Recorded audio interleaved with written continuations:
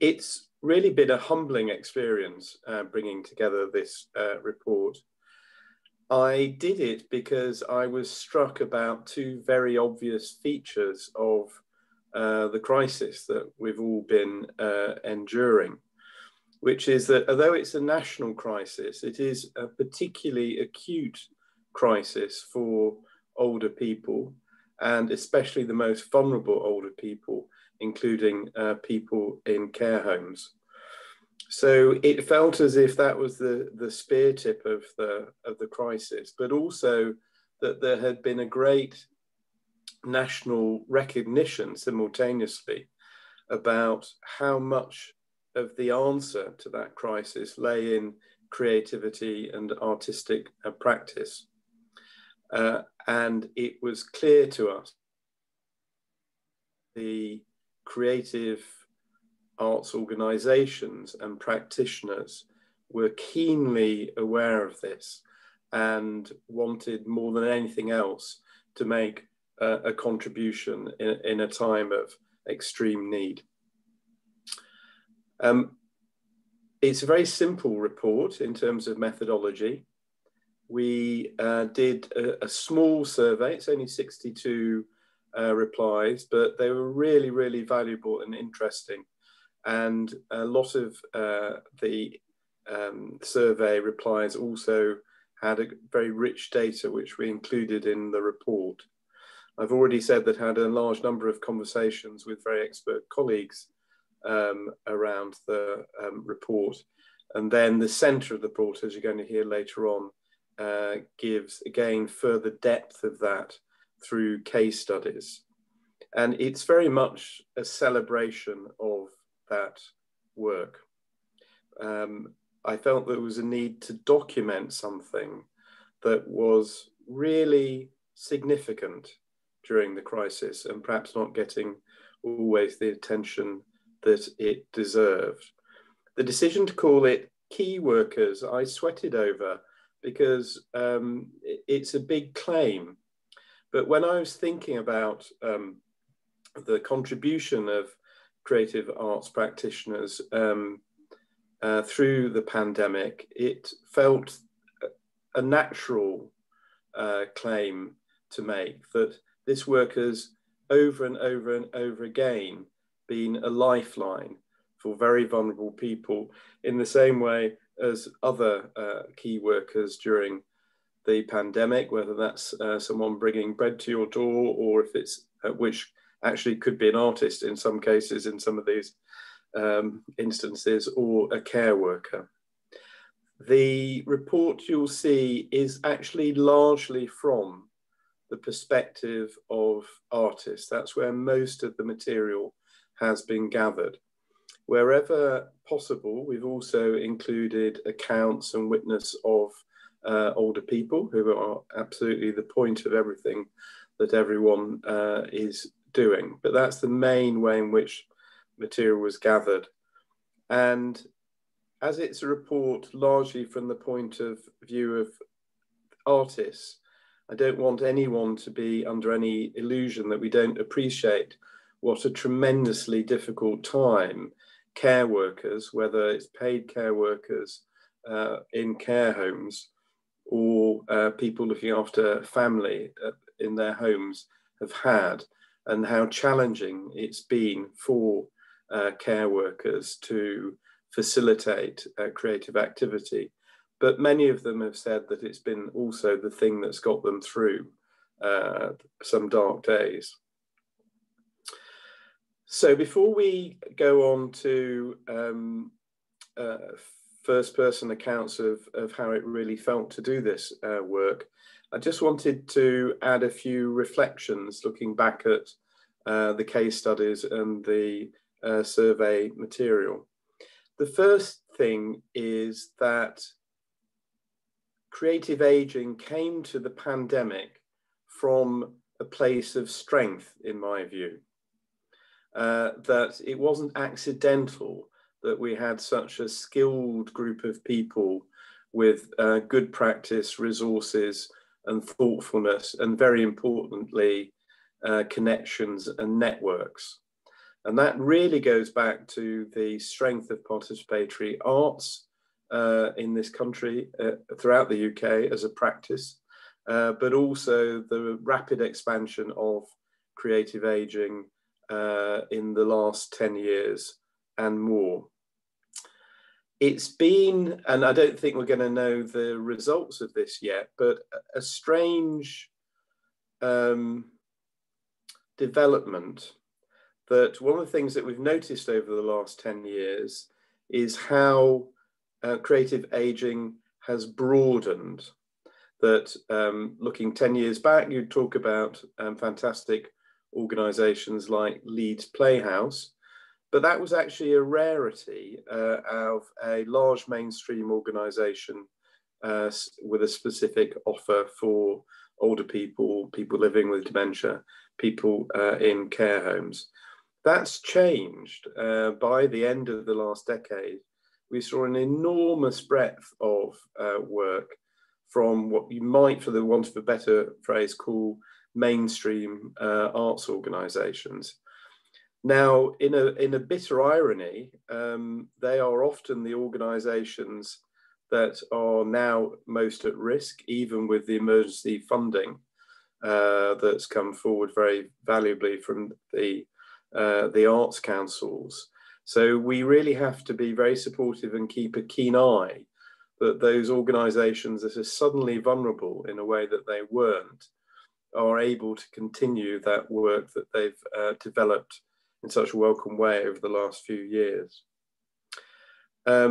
You'll hear more about this, of course, but I think we shouldn't underestimate what a challenge it was to creative arts practitioners.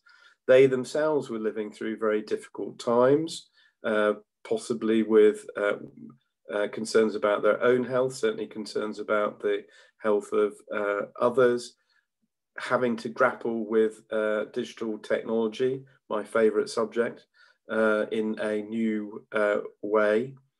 So I prove myself on an almost daily basis how bad I am at that.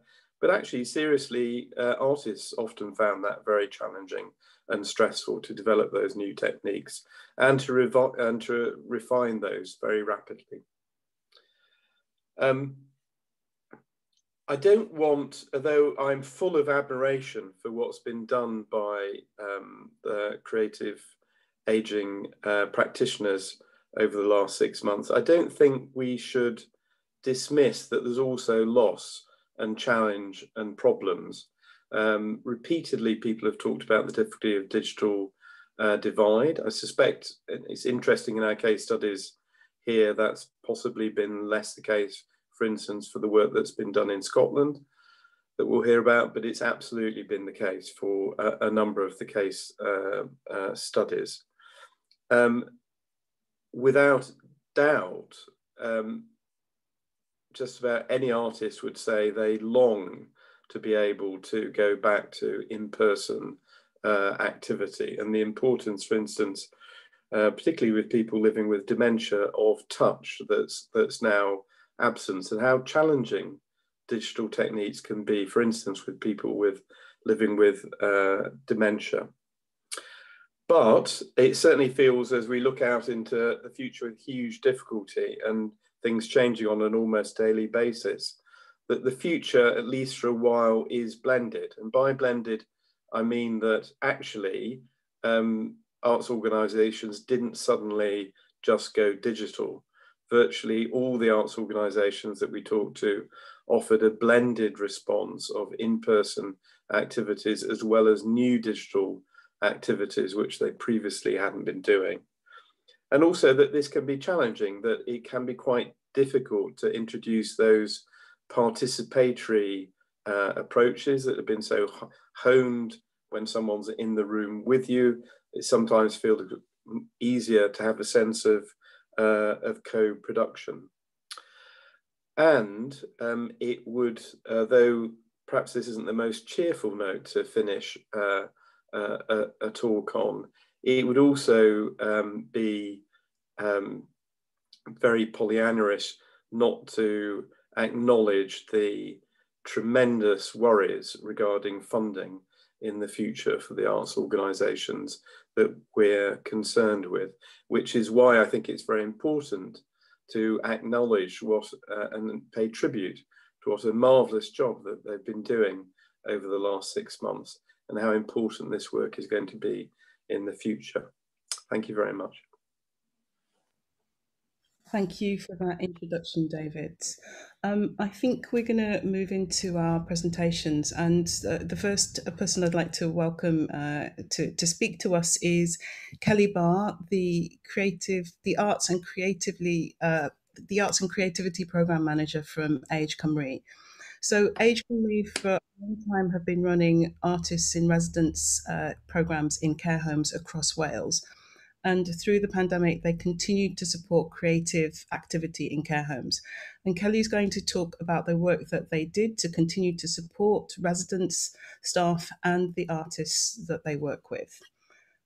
Kelly, can I welcome you? Thank you. Thank you very much, Vicky. That's a nice introduction.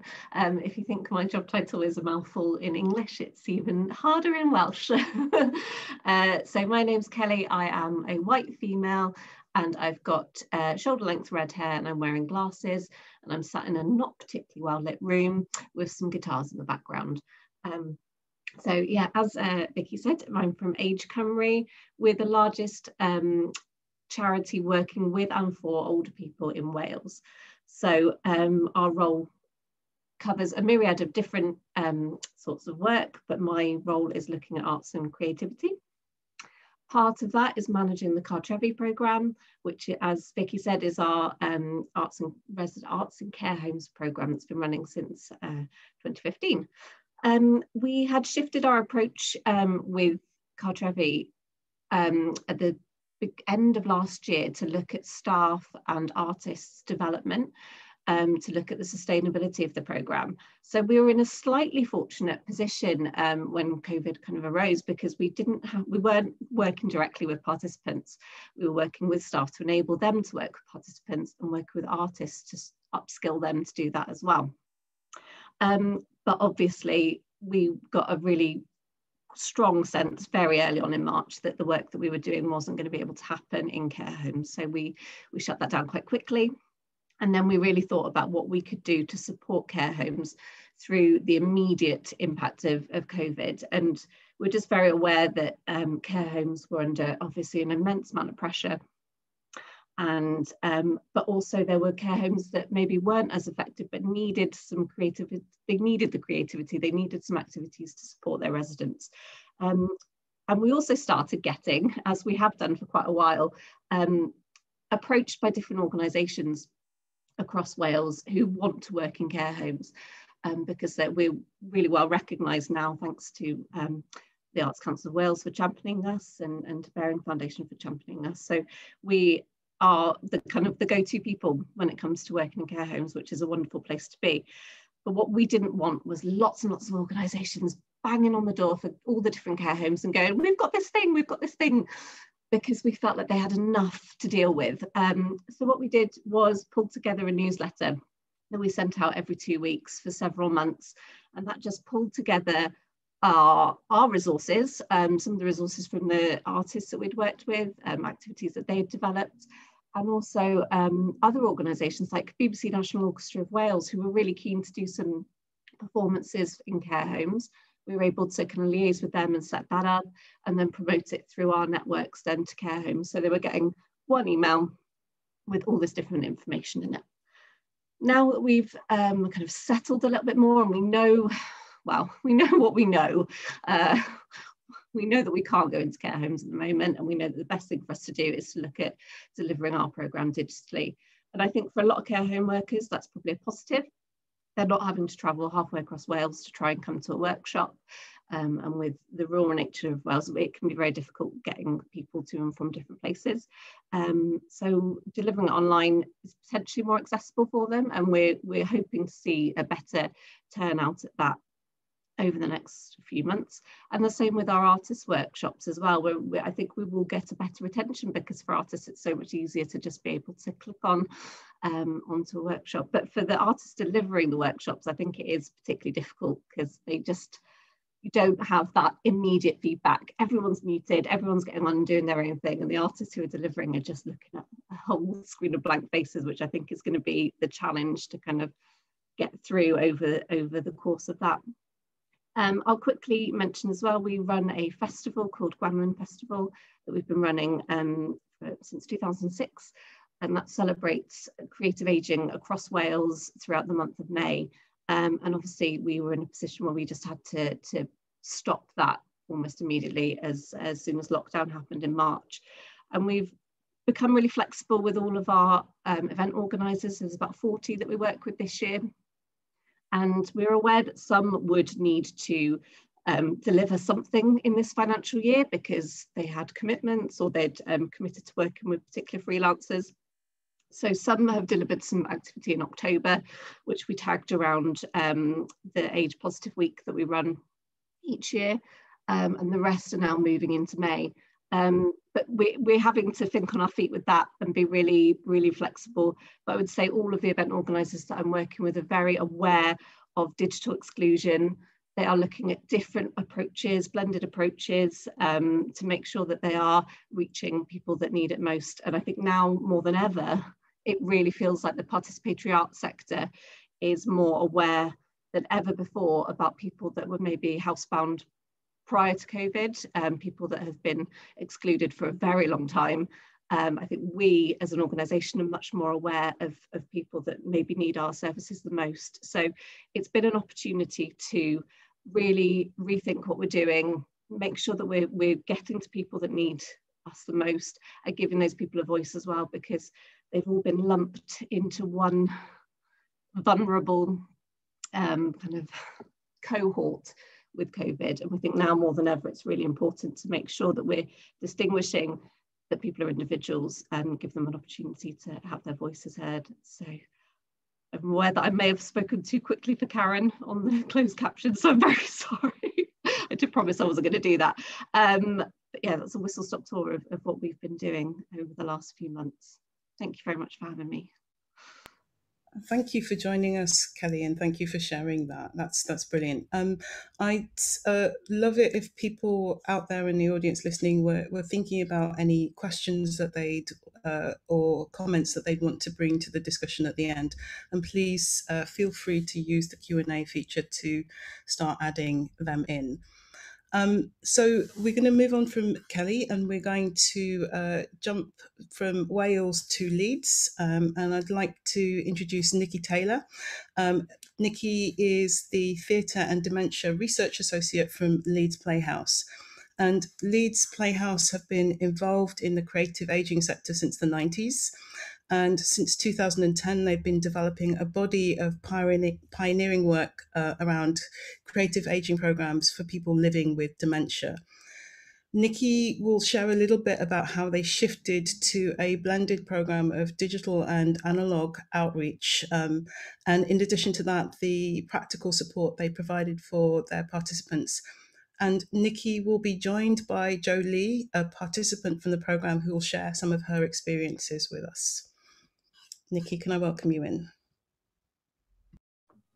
Thanks very much, Vicky. Thanks for the welcome.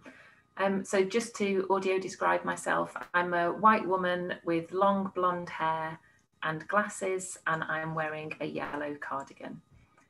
It's brilliant to be part of this conversation. A typical week at Leeds Playhouse would mean hundreds of older people engaging in creative activity with us in person. Our Heydays programme for over 55s has been running for 30 years. Our Time programme for people living with dementia and their supporters is a really integral part of what we do. All of these projects encourage a sense of purpose, social connection. It's about exploring creativity and opening up communication. So it was extremely troubling to us to have to stop this activity so abruptly in March. We're aware that it has a great impact on people's well-being and that the people we work with are already isolated, and COVID made it even more so.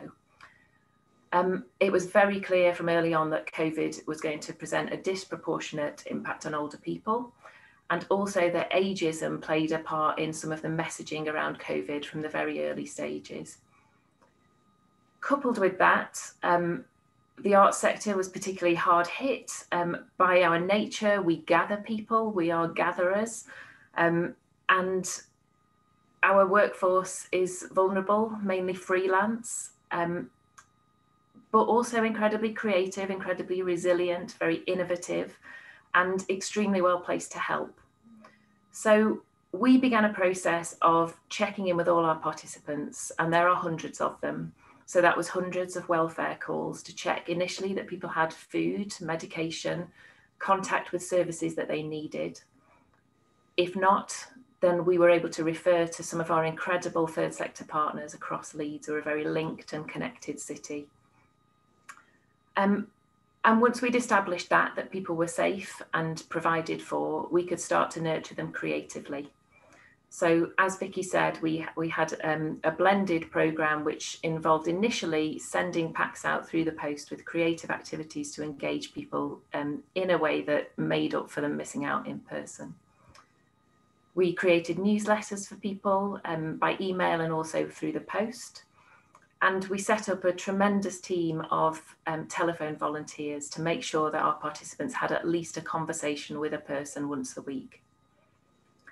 Whilst that was happening, we were also researching and entering the world of digital ourselves. So getting to know the capabilities of Zoom, the pitfalls of Zoom, and how we could encourage people to take a risk on using that technology with us.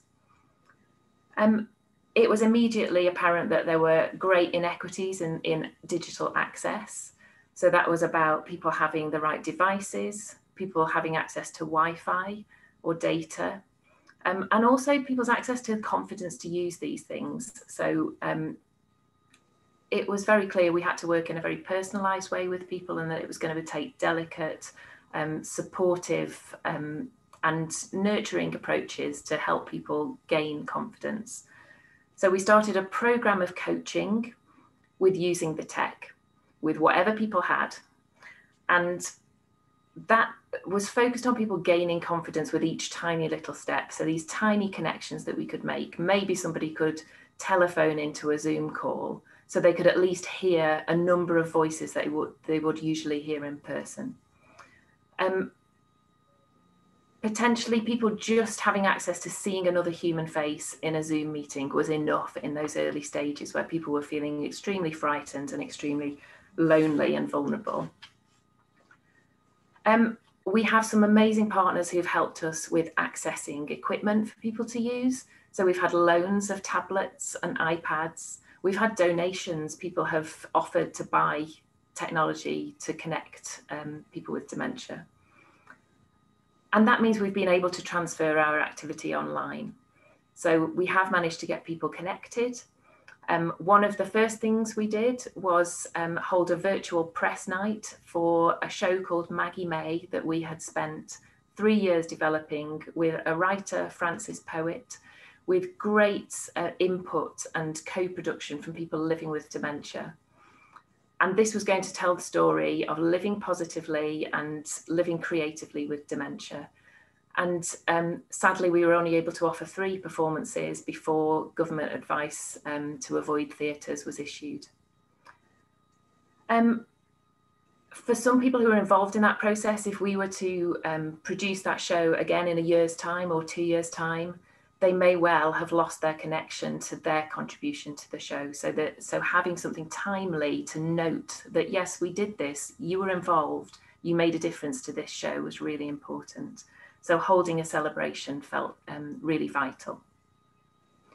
We've been able to transfer our activity for people living with dementia online. So we now offer hour time sessions via Zoom. And that's all about creativity. It's about moving and singing and exploring and imagining together. We also run a group called DEEP, which is Dementia Engagement and Empowerment Project.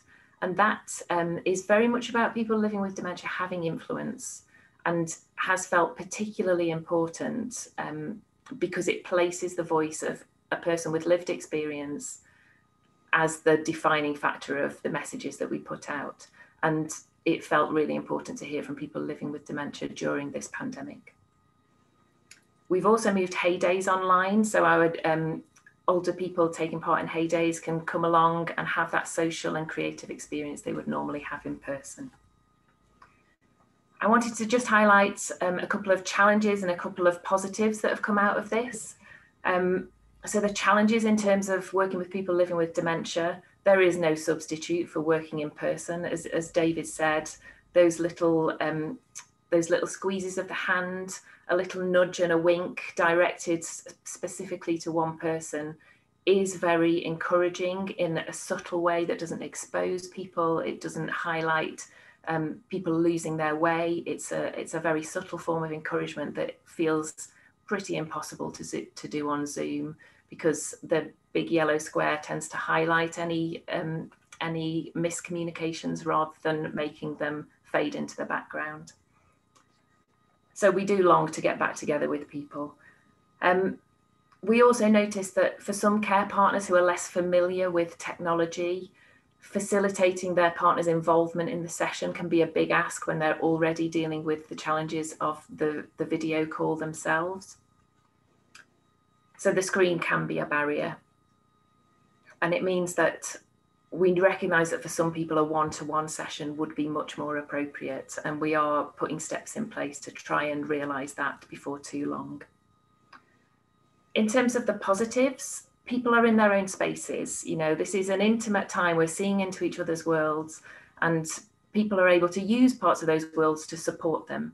So people do feel more comfortable. There might be less social embarrassment. There's an opportunity to kind of take a step back mid-session if people need to, without, if that was in person at the theatre, that would involve someone standing up and leaving a room. If it's just taking a step back and staying quiet for a while on a Zoom screen, then that's a much easier way for people to have control over their own involvement in the session.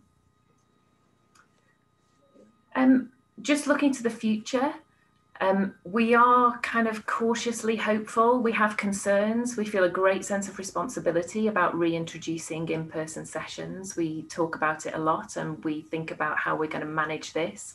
We know we can keep people really safe at the Playhouse. We've had amazing feedback from audiences who came back during the last period of time that they were allowed to attend performances. But we know that if we ask people to come into the city centre, they have to negotiate public transport, and that opens up a whole different consideration for people. But we are hopeful that offering a digital strand of work might in future help people to connect for longer with us. So people who may opt out of sessions may have an opportunity to be involved for longer. So that's just a little bit of reflection on my experience.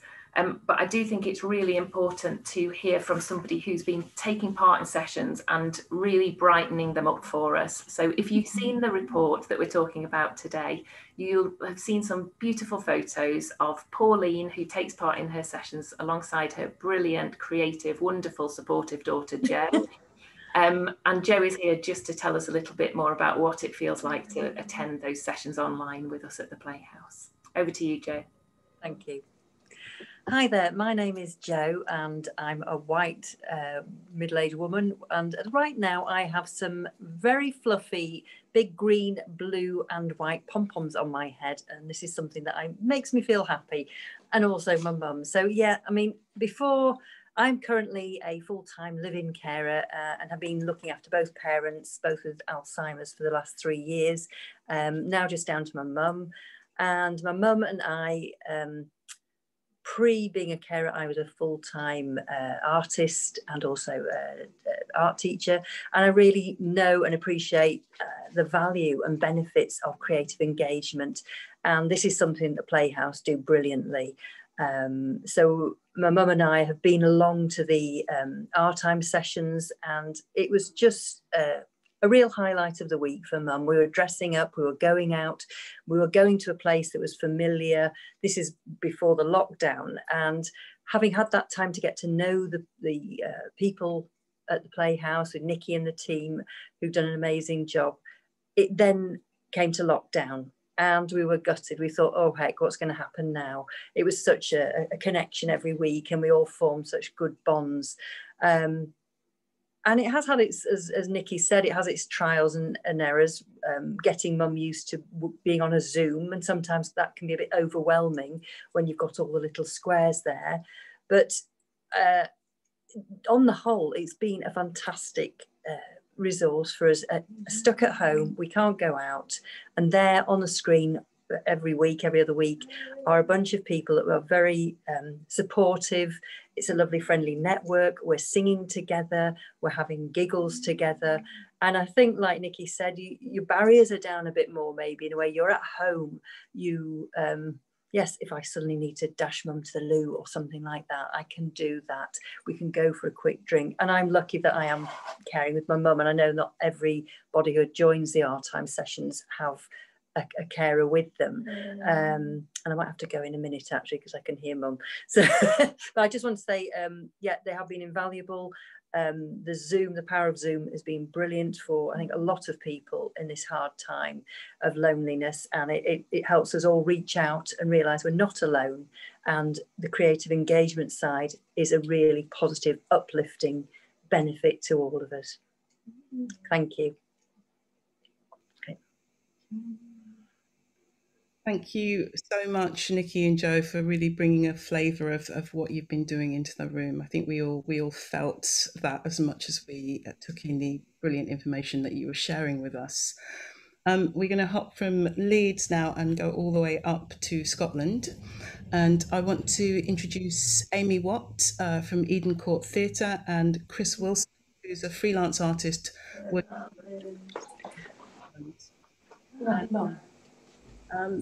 Both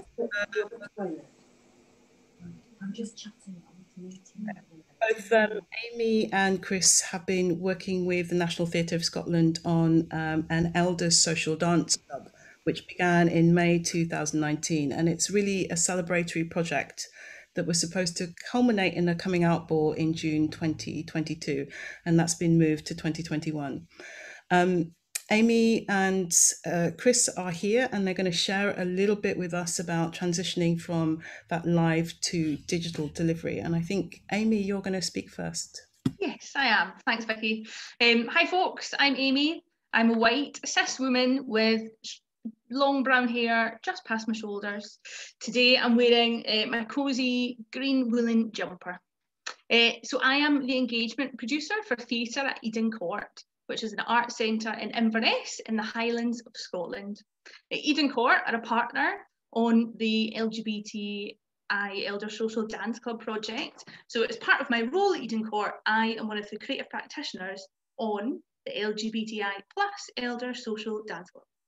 So I'm going to talk a bit about how Dance Club worked pre-COVID, and then Chris will talk about how we've pivoted since March.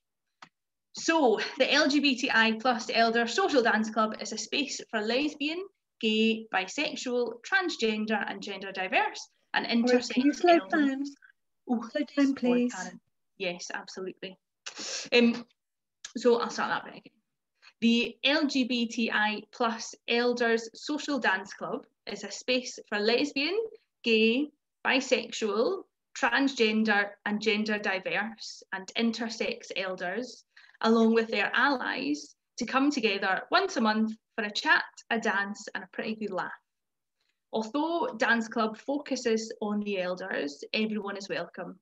You're not asked for proof of age or ID as you come through the door. The LGBTI plus Elders Social Dance Club was started in Melbourne, Australia by the arts company All the Queen's Men in 2016. It was born out of research that found that LGBTI plus elders were going back into the closet, meaning they were hiding their sexuality and or gender identity when they started interacting with elder health and care settings. Similar anecdotal evidence has also been documented in Scotland. So Dance Club was created in response to this research. So Dance Club is about celebrating this diverse community of people who often face a double whammy of invisibility because of their age and their sexuality and or their gender identity. That doesn't mean that all members of Dance Club live an out life, but the project is there to amplify those members of the community who have lived through social and judicial prejudice and have paved the way for greater freedoms for LGBTI people now.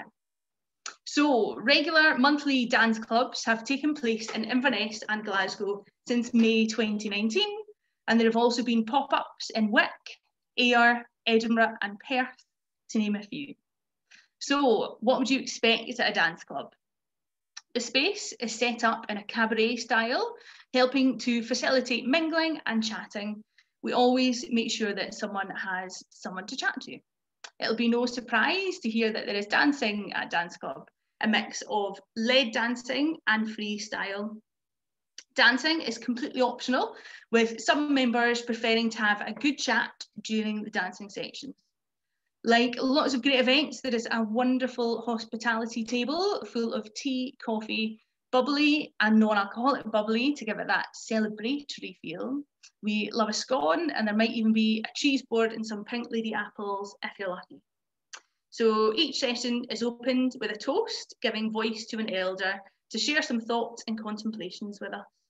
Some months we add in a different activity, an LGBTI plus quiz, or bingo possibly, mapping of significant LGBTI plus places locally and nationally, any sort of activity that will facilitate discussion and provide opportunities to share stories. Ultimately, the space is about creating community and socialising together. So in March, we had to have quite a big rethink about how we were going to continue to host Dance Club. So I'll hand over to Chris, who will now talk about how we have done that. Thank you, Amy. Hello, everyone. I'm Chris. I am a cis white male with a beard and long, wavy brown hair, sitting on a chair in front of a gold slash curtain and a guitar, but I won't be playing the guitar. And I'm one of the creative facilitators on this project. While Amy was running the group in Inverness, I was part of a team simultaneously running the group in Glasgow. When the pandemic hit and isolation felt overwhelming, we found a way to not only help each of these communities, but also bring them together in a way we had never anticipated.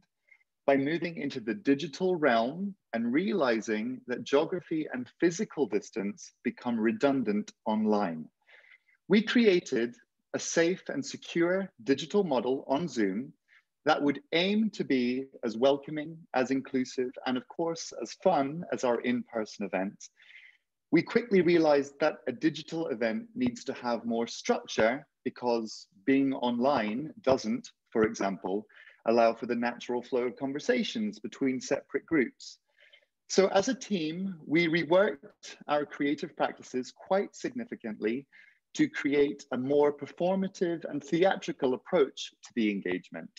Suddenly, our homes were transformed into virtual theater spaces, complete with green screens, disco balls, or gold slash curtains.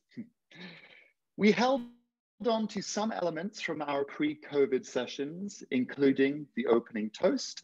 And of course, we kept the dancing going by offering themed follow-along dance routines, complete with costumes and props for our members to do safely at home, always offering freestyle options for those who just enjoy dancing in their own way, and always recognizing that some members just enjoy watching.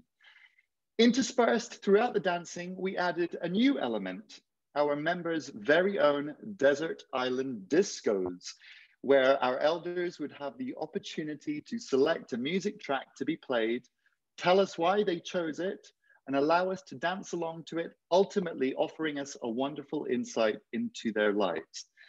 Once the social dance club session was finished for another month, we would find other ways to add more digital social opportunities. And currently, we have a very popular cookery class and an origami making class led by our community members. So what is the impact of this new model and where do we go from here? Well, the short answer is that on the whole, the digital model has been a huge success. We have strengthened the community. We have increased the community. So far, we have welcomed participants from all over the UK, Canada, Europe, and Australia. But we are also aware that there are some people we are still not able to reach, mainly due to people's access to digital technology and also, as Nicky had mentioned earlier, their confidence with it. We continue to look for ways to overcome these problems, and some of these efforts have included postcard exchanges, contributions to a mail-out activity pack created by Luminate, which is Scotland's creative aging organisation. And we also have been offering technical support, guidance, and equipment for those who are new to a digital platform.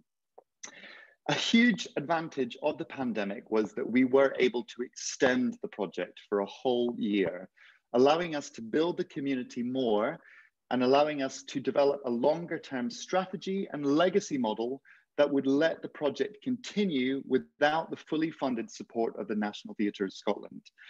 Currently, the project is due to culminate with the Coming Back Out Ball for next year in 2021. In the meantime, we will continue with our popular digital dance clubs until such a time that we are able to meet again in person. One thing that COVID has taught us is that we are able to rapidly adapt and persevere in an ever-changing environment. And so by continuing to seek out new ways to stay connected, by listening to the needs of our elders and each other, we move forward fully armed with positivity. Thank you. Thank you so much, Chris and Amy. That sounds like something that I would totally want to do. It sounds so much fun. I just wanted to let everybody in the webinar know that if you haven't had a chance to download a copy of Key Workers, it is available on the Bearing Foundation website, and we'll make sure that there's a link in the chat for you. But we have some time now for some Q&A and for some discussion. And there are a few questions that are popping up in our Q&A section. But before we go to them, I just wanted to start with a general question for anyone on the panel.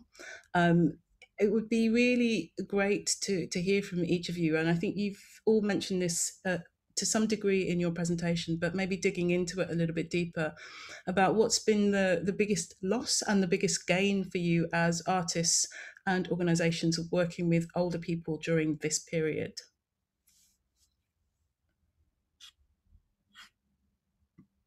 Amy. Yeah, so I think the biggest loss, I think, like everyone said, is being in the space, and therefore in the digital realm where we don't have the same connection with some members that we would have on such a regular basis when they were in the space. They possibly, some people as well, just don't want to really connect on Zoom. So having phone calls with them and things like that is great, but they're not sharing in the regular session. So I do think that's the biggest loss. But the biggest gain, as Chris said, for us anyway, is that we have really increased the community, and crossing borders as well is such a huge plus. And time zones, crossing time zones, has really opened up the community so much more, which I don't think is something that we ever would have thought would have happened at the start of this project, really. Thank you, Amy. Would anyone else like to join in on that? Nicky? I think in terms of losses, this is a time of loss, and people are experiencing really deeply troubling things in their lives and in their communities, and I think that the possibilities to share that and support each other through it is one of the great losses of this. We're negotiating really, tricky waters, and these are the times we need to come together. So to not be able to do that, to not be able to mark the loss of life, the loss of independence, for some people with dementia, the loss of functionality, that this is a real problem when we can't meet to do that. In terms of gain, I would agree that we're reaching people that maybe we didn't reach before, or being able to connect with people further away is really exciting. I've seen in the chat there's someone from North Yorkshire who'd like to connect. That's brilliant. that's wonderful, and we wouldn't maybe have been able to do that in person. So these are the opportunities that we need to really hold on to.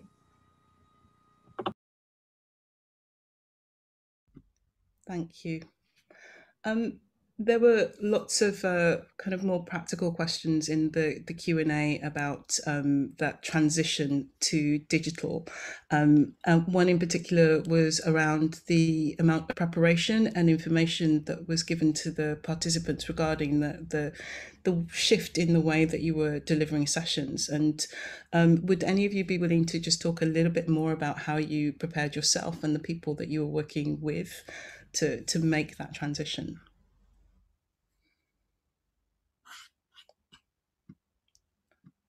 Nicky. I don't want to dominate, so please jump in if anyone else would like to join. I felt like I had to educate myself to a considerable degree with using Zoom, because I felt a sense of personal responsibility for people's online safety, because people needed to trust that we were in a good place to support them. We create safe spaces all the time in person, and online it's even more important to do that. So I read every possible blog about Zoom, all the guidance. There were some amazing guides that different organisations had put together, which helped me to create a guide for my participants, so that they had step-by-step introductions to the different facets of Zoom and the things that they needed to consider as well, so that, you know, they would understand that they were opening up an element of their personal homes to people, and they needed to consider that. So it was all, you know, it's very detailed and very time consuming. And then just recognizing that everybody needed a personal approach in how to address that. So for some people, now we're prompting by a telephone call or a text.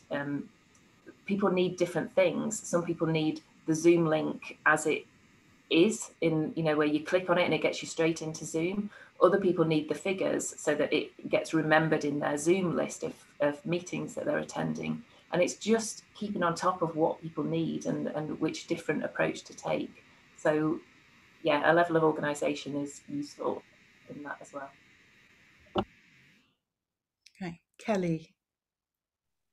Just wanted to share that from our perspective of delivering online workshops with staff members and artists. We realised quite early on that we would normally be delivering, you know, in a very practical way, especially around visual arts with lots of materials. So we had to kind of think about sending out kit lists in advance to care staff and to artists of what would be needed.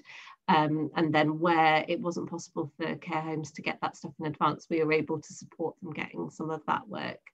And I think the role of our coordinator in those sessions has become really important, because the artists are trying to deliver the workshop, and like I said, sometimes often facing, you know, muted calls or, you know, a wall of silence. So she does a lot of kind of encouraging conversation and laughter and joking that would normally happen in the room. So her role has become even more important than normal, because she's battling against the wall of silence. So that's what we've had to consider from Cartrevi's perspective. Thank you for sharing that. And Kelly, just kind of picking up from that, there was another question actually that's probably particularly for you, about what you found most helpful in supporting care homes and care workers with this creative activity at this time. I think it's we've been very lucky that we've, you know, through Age Cymru, we do a lot of work with care homes. So not just the Cartrevi project, but we run an improvement programme for managers as well. So I've been able to work with my colleague really directly to talk to her about getting direct feedback from managers about what they feel like they need at the moment, and very much listening to them and reacting to their needs, because I think at the moment they, and has been in the past, you know, they're tarred with a particular brush, and you know, especially in the media, there's a lot of negativity. So I think just an opportunity for them to talk about what they need is really important. And in terms of the newsletters, that was us reacting to our own experience of trying to get in touch with care homes, because we know that, you know, we've posted things, we've emailed things, we've called people, and you know, things get put on a desk or put in the bin or put in a drawer, or emails get deleted. So we know how difficult it is to communicate with care homes when they're particularly busy. So that was just a reflection of our own experience and wanting to make sure that we made it as easy as possible for care homes.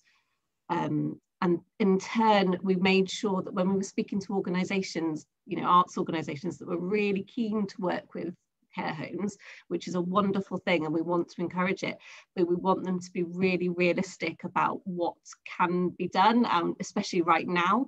So we were having really honest conversations with BBC National Orchestra of Wales about the technological difficulties they might face, you know, whether, you know, because not all care homes have a laptop or a, you know, now a lot of our care homes do have devices because we've had some support from Digital Communities Wales, but a lot of them didn't have any devices.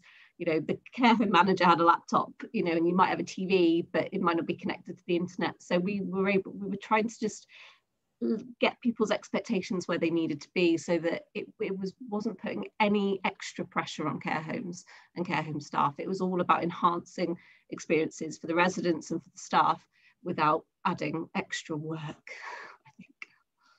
Thank you. Chris and Amy, I had a question come up for you as well, about basically your project was so much about a live experience and the challenges you had transferring that kind of live, exciting moment by moment experience into a digital platform. Would you mind talking about that a little bit and sharing your reflections on it? Yeah, of course. I wonder if we'll maybe do, both of us can answer, Chris. Sure. Yeah, so it's a learning process, and it still is, I think, for us. It's a monthly event that happens. So even now, 7, 8 times in, we're not sure how many, you know, after a session, we have to reflect on it and look at what's going to happen next, as well as you know, with the resources at the National Theatre of Scotland, with their tech team as well, and the producers who are really up on all of the updates that are happening so often on platforms as well, and how we can integrate those to make it a really live experience. Yeah, and which Chris has been an absolute expert at creating the live experiences on Zoom as well, Chris. Yeah, it's at first we thought it might be quite an easy transition, but obviously it definitely took a bit of, you know, some teething problems. And as I touched on in the in my part of the presentation, it develops a slightly more performative edge. It's not, unlike being in person doing a social dance club where we're kind of just, you know, testing the water, feeling the mood of the room. You kind of have to have everything almost timed within to the minute on these digital platforms, just because it does almost end up running like a show. But it's interesting, once you start getting into that world, it feels, as much as we love being in person, we're definitely gaining something from the Zoom experience as well. And it does beg the question, you know, once things do go back to normal, do we continue doing something digitally? Because we are reaching, obviously, people that we wouldn't be reaching if we were doing it in real life. And that's not even just in terms of geography. There's people who are more comfortable just being at home and not being with other people. So they're still being, you know, they're still socializing, but they're from the comfort of their own home. So there's lots of things that we've learned in that respect as well. And another huge thing is that as a team, I feel that we've kind of been able to combine all our skill sets in a way which we hadn't really done until this had happened. So yeah, we're constantly learning. Oh. I think that was a question that popped up in or seemed to be filtering through the conversation quite a lot, I know that you spoke in your case study about reaching more people outside of the country, but also the sense of some of the original members not being able to join, but the opportunity to engage people who wouldn't be able to join physically or wouldn't be comfortable to join physically. I wonder if anyone else is reflecting on, I guess there's a two-part question on ways in which they can continue to reach the people who are perhaps not so digitally savvy, what kind of strategies you're putting in place, but also whether this way of working is something that you're thinking about continuing in any way beyond this current moment. Nicky. Yeah, personally, in terms of the work with people living with dementia, I think it's going to be with us for quite a long time, that we're going to be focused on the online delivery. But I was speaking to my colleague Maggie, who is responsible for Heydays, and she is looking at approaches that would fit in with the tier system if that were to be reintroduced, so that she's got a strategy for possibly looking at, because we understand that coming into the city centre is potentially the biggest risk for people and the biggest barrier, looking at postcode kind of analysis of where members are located and doing more targeted activity in localised areas rather than expecting everyone to come into the city centre. So that's a potential for Heydays members to have something in their local communities, which would just give a little stepping stone to getting back to some kind of in-person activity.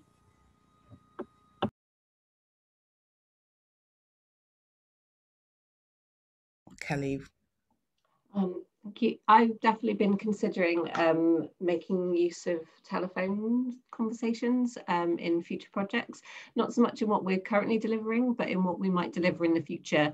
And you know, it's not the same, but we have learnt ways of engaging with people over the phone and encouraging conversations, and I'm particularly interested in storytelling around using the phone and things like that. So that's something that I'm definitely looking at, and as well as looking at what we could possibly do outdoors around some of the heritage sites that we've got in Wales, but that's all very early days. In terms of digitally, I think I'd really like to continue to do some sector support work.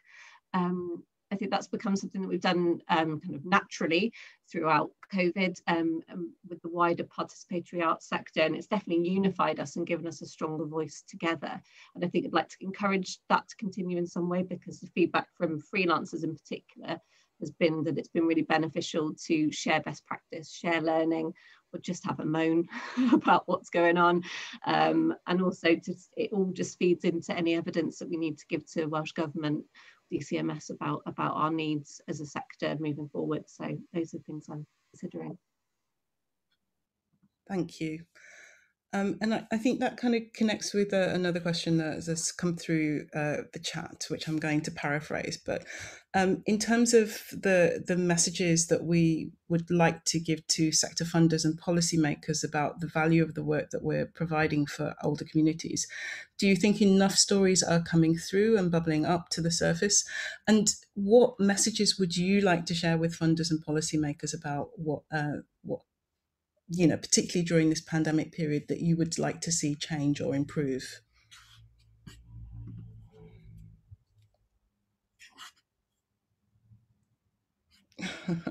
I think David wanted to answer that question. Just to say, for the first part of the question, Vicki, actually, I don't think there's been enough attention to the role of creative ageing during the pandemic. I think it's been this brilliant mass movement that hasn't actually got the attention that it deserves. And even though the funders that I know through the arts councils, for instance, are deeply sympathetic and really do believe in what you're doing, they are also facing, as we always say, absolutely unprecedented pressures on their funding. So I don't think there's any lack of understanding. But as I say in the report, I do think you need to blow your own trumpet. Thanks. Thank you. I think, Nicky, you were about to come in as well there.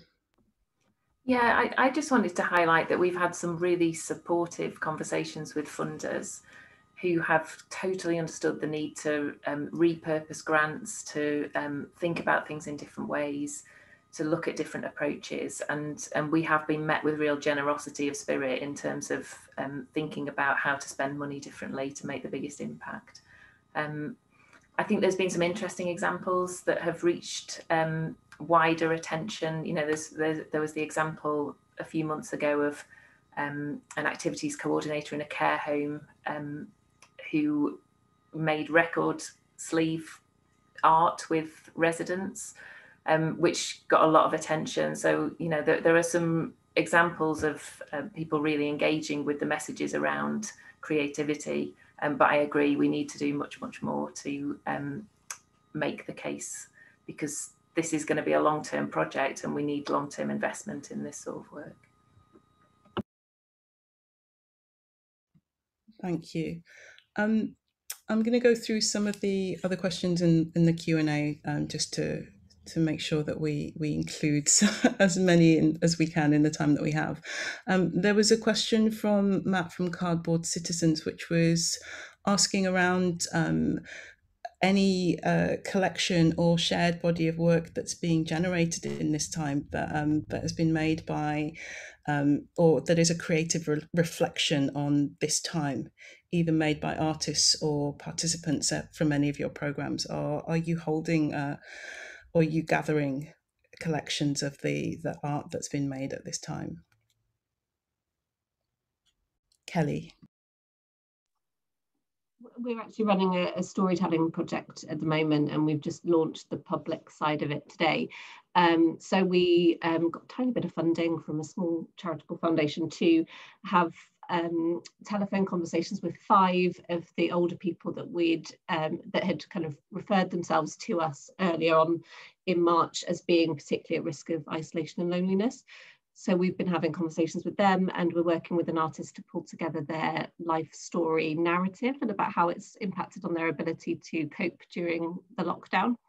And then what we're doing is a public call out asking for people to respond through creative writing in terms of, again, how their life experiences have helped them or hindered them in their ability to kind of respond to the lockdown. And what we hope to do is publish something either digitally or hard copy, because we think it's really important to capture this moment, particularly for older people, and the stories that we've heard so far have been absolutely incredible. People's lives are absolutely amazing, and you get the impression that people don't get the opportunity to talk through their entire life very often to someone who isn't family, you know, and I think that's particularly an interesting element of it. So yeah, we're really keen to do that. So we'll be doing that in Wales over the coming months. Thank you. Fantastic, Kelly. That's really great. We had another question for any key advice, tips or takeaways to social and healthcare practitioners who are new to engaging older people through digital or blended means. So have you got any top tips that you can share with people who are thinking about taking on this work?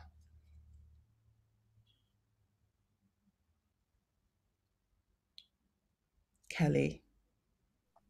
I won't dominate. I just wanted to highlight that I've been finding the Twitter handle Arts and Care Homes really, really inspiring. They had a celebration day in September, and it was just so wonderful to see so many amazing examples of creativity happening in care homes, as well as NAPA, which is David might correct me, National Association Activity Coordinators. I don't know what the P is, but they're wonderful as well. And I just definitely say I've got so much inspiration from them, and hope that there's lots that can be done at a really difficult time. So I would always start there, stealing other people's ideas. I think Harriet can put that in the text. I think there was a gathering of kind of lots of resources that are easily downloadable and available. So that's definitely something to check out if you are starting out. Chris, I thought you looked like you were going to jump in with some excellent suggestions and offers. No, I have to apologize. My screen keeps doing this freezy thing and I actually lost. I didn't hear about 30 seconds of what was said, so I actually didn't know what the question was. So sorry about that. No, it was just a request for somebody who is new to providing creative activities, working in social and a social or healthcare practitioner, about any tips about engaging people creatively, digitally, or in blended means. If you had any one learning that you're taking away from this moment about what to do or what not to do. Oh gosh, I think if I was to think about it, there's probably a whole list of do's and don'ts.